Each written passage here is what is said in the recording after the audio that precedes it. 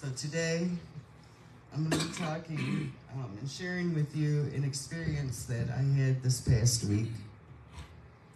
And the title of the message today is, With God, Age Ain't Nothing But a Number. Amen. This past week, I had one of the most bestest, and I'm going to say bestest, visits with Shorty and Velma. Pastor Mike, we were able to go over there to see them. And I don't even know how to explain it, but Velma was sitting there, their new place, there's a window that overlooks where you can park. There's the garage there and stuff. Well, when we first went in there, we didn't know quite where to go, so unbeknownst to us, when I made the turn, thinking that was a parking lot, it was actually outside their living room window. So I turned around and went back because you have to walk into the front of the building to get to their apartment. So when we did that, I guess Velma was sitting on the couch looking out the window, and she thought it was us, but she wasn't for sure. And so when we got in there, she was so excited to see us. She said, I thought that was you. I thought that was your car, but I wasn't for sure. But I was hoping. She was just too excited to see us. And that just, wow. I felt so honored that she thought so much of us to be that excited, sitting literally on the edge of her couch waiting for us to come over. So that was a blessing. And then, oh my goodness, Shorty, he's not doing well health-wise, but you really couldn't tell because he had a glow about him, and he was sharing so many things that he had gotten through with his own life. Now, what I'm sharing with you today is just my experience. It's not my story, but just to have been a witness to what he shared with us that day. So one of the things he spoke to us about was his childhood and growing up. He lost his mother when he was 6 years old, and then his dad remarried, and not to a very good person either. And he had spoken about how she would have him go out and get, the switches, for him to get his spankings, which I guess was pretty much every day, according to him. He didn't get in great detail about it. But the great thing about him sharing that was that he was sharing that despite those problems that he had with his stepmother, he never disrespected her. He did what he was told by her. But come the age of 17, he said that was enough for him. So I guess he had taken their car out and came back with a flat tire, and she told him to go get the switches. And he said, I told her, I'll go get 2 for you, but I'm going to bring back 6 for me, for you. So that ended that right there. And it wasn't until later on, that they did reconcile. That was the great... Yes, amen. That was the great story about that. Because Shorty never held that against her in his heart. But his son, Ross, told us that later in life that woman would just cry every time she saw him because she had felt so bad for what she had done to him in his childhood. So, a story of reconciliation, right? When we come from a childhood that maybe wasn't the best childhood, I know that my dad had his issues, my mom had her issues. Again, none of us have a guidebook when we become parents, right? And some of us became parents at a very young age. And my hope is that mistakes that I've made with my kids, that at some point we can all be reconciled in our relationship with each other, because it's so important. And as Shorty was, he also told some funny stories. I can't remember all of them. but he had us laughing. He was peaceful. That's what I noticed with him. He was extremely peaceful. He's not on no medication to make him feel that way. That's God in him. Amen. That is Christ in him. Amen. He knows that his time here is shortened, that he may not have much time left here.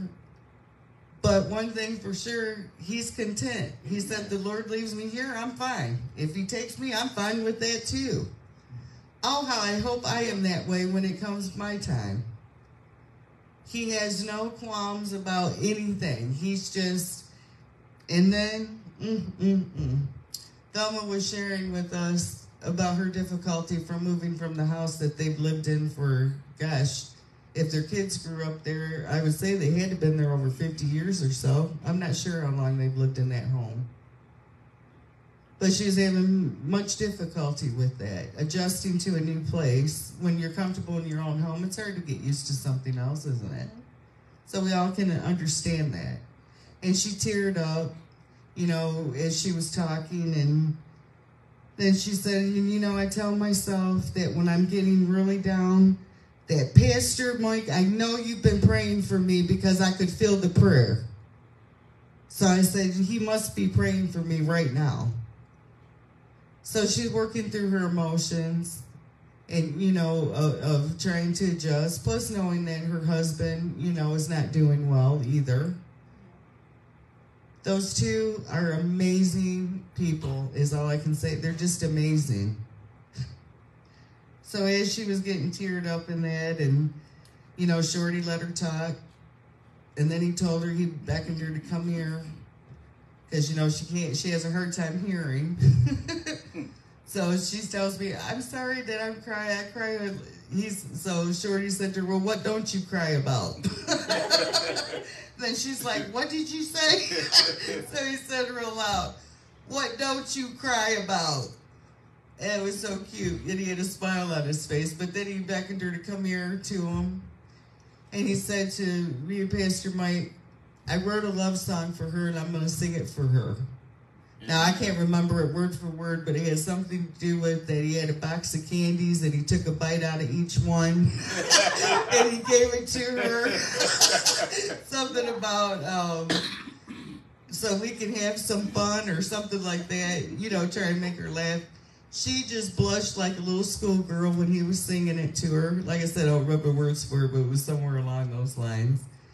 I sat there all the time going, I felt so blessed to be able to witness their life, even though we've known, I was telling Pastor Mike, do you know that we've known them for 19 years now, ourselves? But to be able to be there to share in their memories and for them to feel comfortable enough to share it, and I do hope, and I'm going to ask them, but I would really love to get Shorty to share, and I record it, whether he's on the video or just once, you know, just to have it recorded.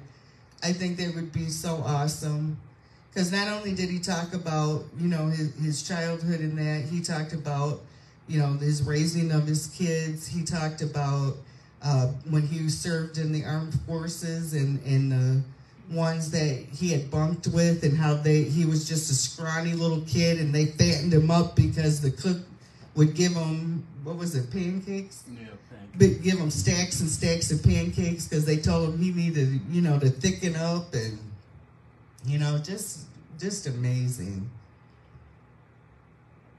So that brings me and had me thinking about them, and it brought me to the scripture in Proverbs chapter 3, verses 1 and 2, because this is God's promise to us. My son, forget not my law, but let thine heart keep my commandments. For length of days and long life and peace shall they add to thee. And one thing with Shorty and also Velma is that you could tell that he lived the commandments. I don't think he ever met a bad person or would think bad about anyone. He just has that characteristic of Jesus that we kind of all need, more so than maybe what we do today, because there's so many things going on in the world and people just have become very hateful. You know? So what should we look for in our Christian walk with the Lord when we age? And see, I asked myself this question too, because yes, I did pass the half-century mark, albeit 3 years ago, but I still passed it nonetheless. One is that he will never leave us or forsake us. And sometimes we forget that. Sometimes when we're going through things, we think that the Lord's not with us because maybe things didn't turn out the way we thought they should have turned out, and we might have prayed about it, and it didn't come to pass the way, again, that we thought it should. But just like the song that we sang, that when we see the victory, that things that the enemy meant for evil, he turns it for good. Amen. And how awesome was Chase giving an amen on that? They just, oh my gosh. Because we look at Chase for that same purpose. That Satan tried to do something evil with Chase, and look at him today. A blessing. Amen. Yep. And he turned Chase for good. That's for sure. In Isaiah 46:4, which I have that scripture on the screen. And this is another promise of the Lord's. And even to your old age, I am he. And even to the hoar hairs will I carry you. I have made, and I will bear. Even I will carry, and will deliver you. Amen. Yep. Isn't that an awesome scripture? And that's exactly what God's doing with Shorty right now. He's carrying him. He's carrying him. Yep. He can bear him. And then he's going to deliver him when it's all said and done. Mm-hmm. God will supply our needs. And we all know the scripture, Philippians 4:19. But my God shall supply all your need according to his riches and glory by Christ Jesus. So he will carry us. And God can and will use us even when we are old. Because guess what? God's still using Shorty at 98 years old. God's still using Nora at 99 years old. Yep.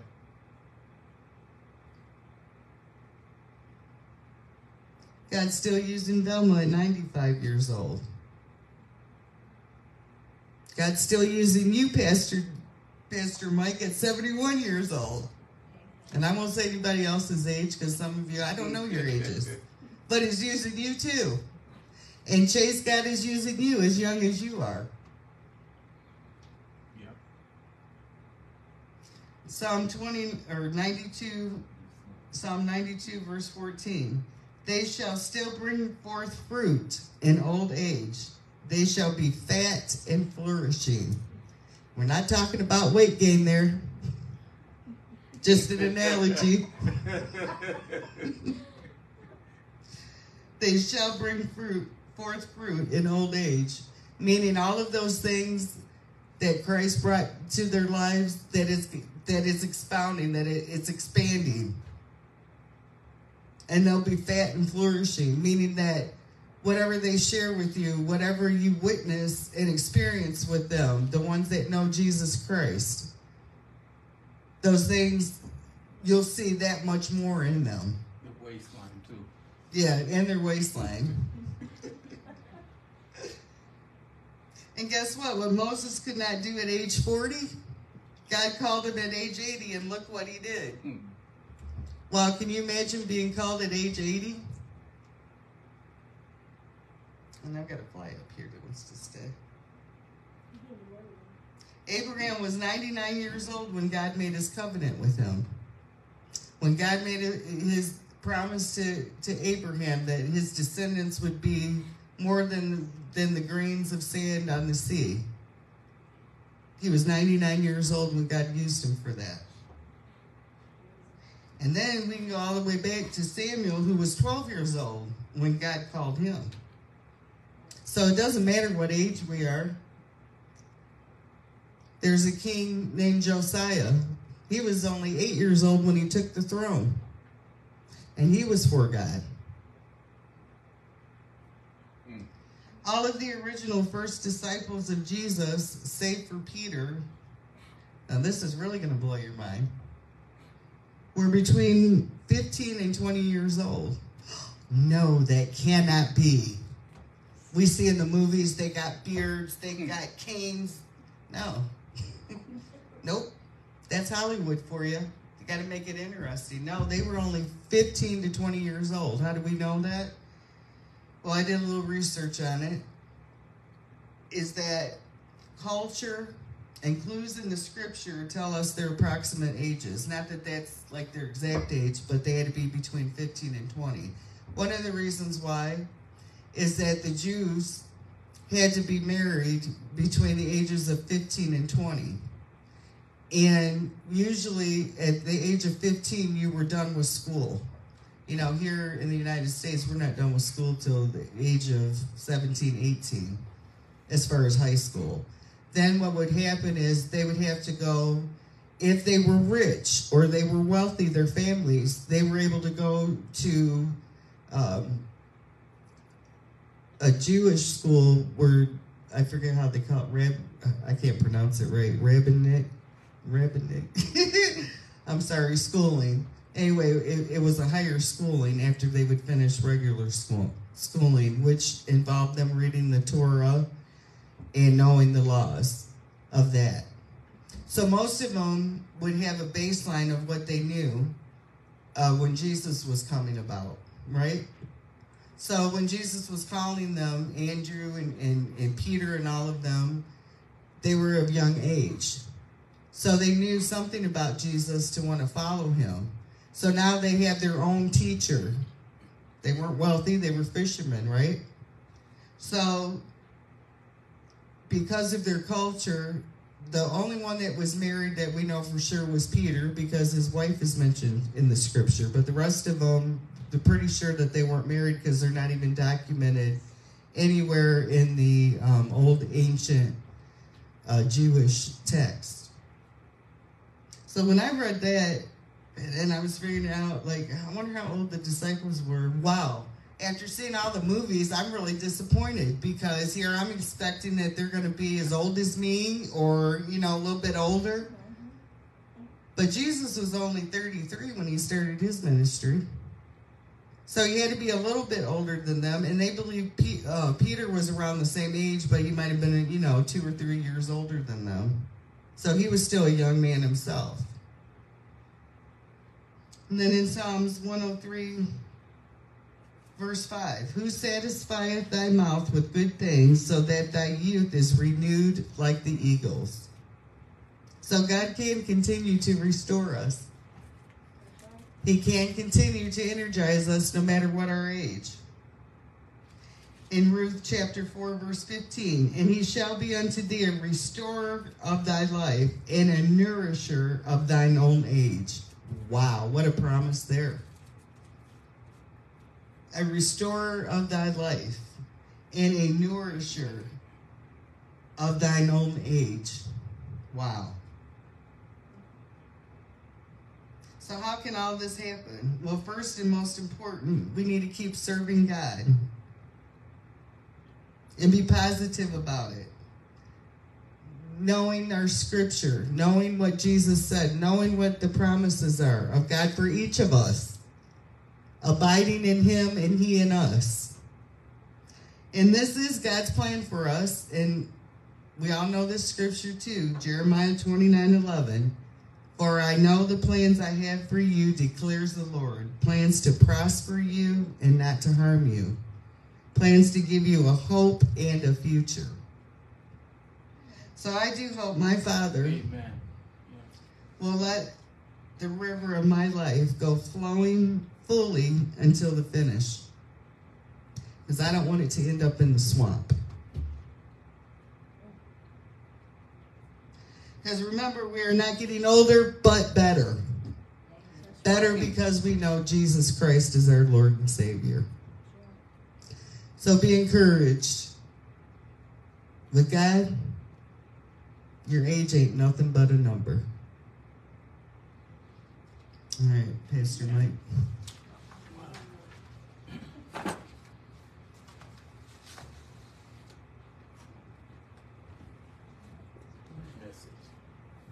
for the message. Hopefully that will encourage